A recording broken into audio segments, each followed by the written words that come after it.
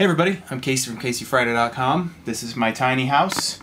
This is my retro mod ready to go. Give me some tunes today. Today I'm going to be doing something that I really don't want to do. I'm going to be testing the continuity of the wires in this house so that I can remove all of the outlets from each of their electrical boxes and put them in some sort of storage container. I will be labeling them with this beautiful sheet of sticker labels I created with pictures and everything because I have crazy OCD. And once I take them out, I will be wire capping the hot and neutral lines together and testing the continuity back at the circuit breaker on each circuit that comes in here. So for instance, the wire that's yellow in the back on the right there, that one is the circuit for the lights in here, the outlet down there, and then the outlet over here, and the light up there, and it continues down and goes to here, to that outlet, and it also goes up to this light. So that's the whole circuit, and basically what I will be doing is I'll be removing an outlet from that location, and I will be tying I'll test the hot and the neutral from there. I'm going to tie them together and test them back at the breaker box to make sure that they do indeed have continuity all the way. The circuit goes up to the light up there, so I will be tying those together and testing them,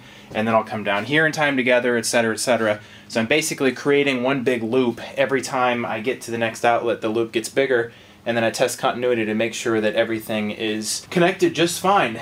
And once that's all done, I will have all of the outlets removed with my beautiful sticker labels on them, and then I will be able to move on to the next step right before getting the drywall up, because that is the main goal, is getting the drywall up in here. Main goal is getting this thing done, but that's the next step. So in here, just going to be doing the same thing. I'm going to be replacing this outlet. I got a nicer looking one than this. This one has that sort of left and right rocker switch, and I got one that has a switch that looks more like these vanity light switches. So it's more of a curve up and down, just like this one is. And it's going to look a lot better. And then once I get done with that, my next goal is to figure out exactly how the CSST is going to be coming in here for the propane lines. So I'm going to be planning that out. I'm probably going to see how long this electrical task takes, and then once I figure that out, if it hasn't taken too long, because I'm starting today at about, I think it's about 11:30 or so a.m. Once that's done, I'm going to try to move on to figuring out how to get the propane lines in here, because once I figure that out and I can get those two sides of this interior bathroom wall figured out, how they're going to be all closed in, then I'm ready to go. I'm ready to close this thing in. And I actually think I'm saying that for the first time, and there's nothing else that I need to do. That's pretty wild. Every time I say just one more thing and then I'm done, there are always more things. But for now, I'm gonna crack open the windows in this beast, and hopefully everything goes well. I mean, it's all Romex, it's all basically connected, so if something goes poorly, that's gonna be quite a pain taking the insulation out and getting this rebuilt. But that's what I'm doing today. Well, I'm to the part of this where I'm getting a bit bored with doing this circuit testing. I've tested this, which is the outlet to the right of where the oven's gonna be and the stove. And it comes from up there. It's the first outlet in this circuit. I tested it down to there. I still get continuity.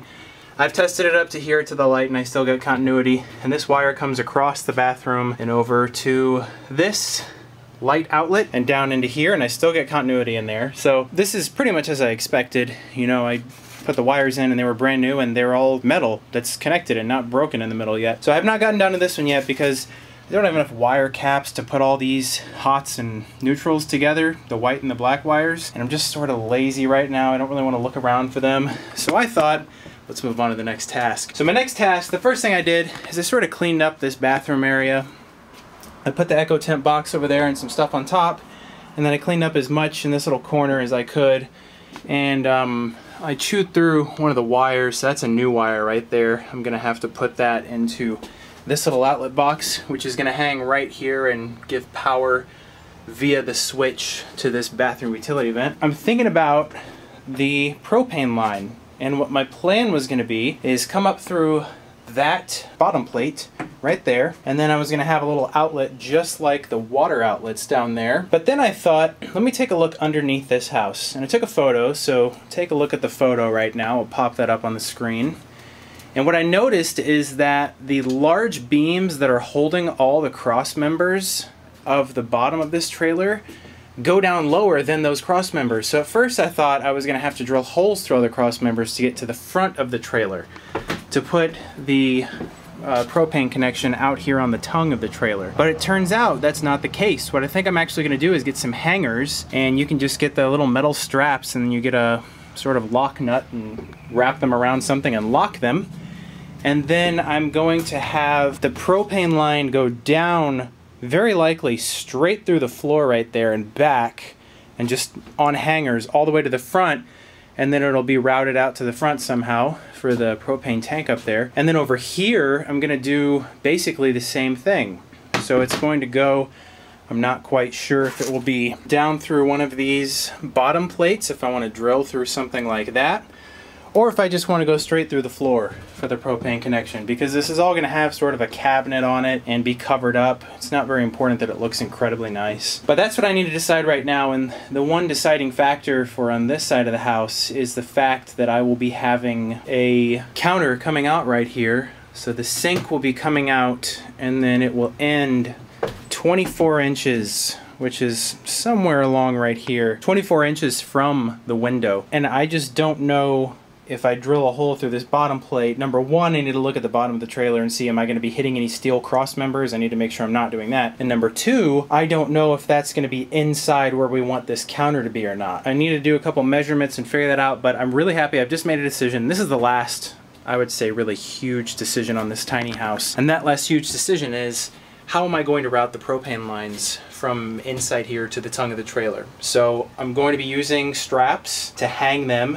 and I have no fears that it'll be fine during transit, because like I said, the long V cross members are even lower than the horizontal cross members throughout this whole thing. So there's plenty of clearance on the ground. There's plenty of clearance, period, because this is a big trailer. There's two 7,200 pound axles. So that's the way I'm gonna do it.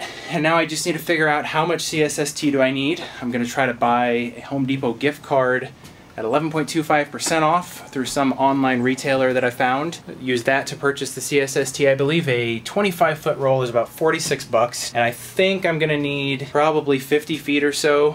Actually, I'm going underneath the trailer. I might only need 25 feet. It's just right there. What I'm going to do right now is I'm going to measure the length from the very front wall all the way to wherever I want to drill this hole, and then I'm going to get underneath the trailer, and I'm going to measure it under there and see what it looks like and see where I am with regard to cross members.